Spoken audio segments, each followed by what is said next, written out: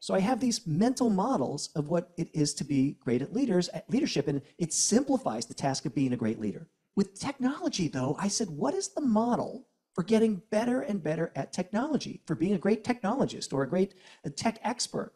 If you really take a step back, there really isn't a lot of education on how to get progressively better with technology. I couldn't find a definition from anybody on what it really was to be good with technology. We would use that term tech savvy and try to nail it down to a few things, but it was pretty vague.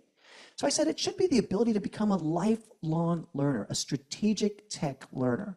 Something that came to my mind, and this is with working with executives, healthcare people, their jobs are centered on people, operations, not technology. And you think of the growth mindset by Carol Dweck, where she says, if you don't have a growth mindset, you will not venture into the unknown of exploring and doing things that are not in your expertise stack. It takes that growth mindset of doing something and failing, even if you're not good at it, to really venture off into tech and things like that. What are the real world applications where Gen AI is currently used in your experience? Katrina was talking earlier about going through and using Gen AI to create job aids. That's one of those things that I am really keen on. It's like just trying to get the things first started, trying to get some new ideas, see what else is out there technology wise. So job aids is a huge one for us L&D professionals. It really is. The amazing amount of time that it gives the coworkers on your team back to be able to focus those instructional design efforts to higher return, more strategic work has been really important for our team. What I think is so great is you can build the course outline and then you can say, give me a scenario for people to practice this skill. And it'll give you a scenario. And then you'll say, okay, make the scenario harder for this particular skill. And then it'll give you another scenario. And then it'll say, provide a role play exercise that would da-da-da-da. And then it'll give you suggestions for that. And then give me a rubric for how I might facilitate a discussion and see other facilitators or whatever. And then it gives you a rubric on how to do that. So, I mean, it just gives you the starting point of everything. I had the scenario was a manager is trying to manage conflict and manage the team through performing storming. So I fed ChatGPT this descriptions of a manager. She has 5 people who report to her. These are the general characteristics of these 5 people. I had already developed that.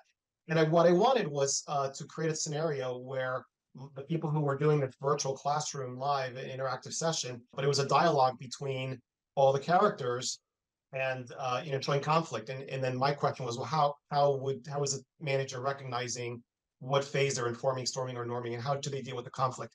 And I couldn't have done all of that in the short amount of time that ChatGPT. It just saved me a lot of time. We're looking at using other technologies, and we don't want to go down a rabbit hole on that. But one of the things we want to make sure we're doing is that when there's different people on our team, they're all going at it from the same direction. In our case, we're creating learning content for underwriters, the underwriting community. And we want to make sure that when we're going to create something, that if we're doing it for a construction property underwriter, for example, we're all starting from the same point. And so that way the content we're creating continues to be consistent. For me, the utilization of Microsoft Copilot, which is different for different organizations and people within the organizations, and a great one to get started on if you're trying to get your folks to adopt AI, is to utilize, and if you are an organization using Microsoft Teams, is to utilize the Copilot's ability to summarize the meeting notes from a recording. So turning the recording on, step 1, you'll see a transcript starting to flow, which is nice. But then at the end of the meeting, you can ask it to summarize it, prioritize stuff, and then you can give it prompts to maybe put the big meeting outcome at the top and bullet point my action items below that, and then just give me bullet pointed meeting insights that happened. So you can even simplify what it's putting out there. Like a lot of people are saying, I didn't get what I wanted first. I eventually got it, but I think it was pretty impressive to show people that. And that's a really big part of the TQ aspect is what's the most impressive thing? You want to show that first.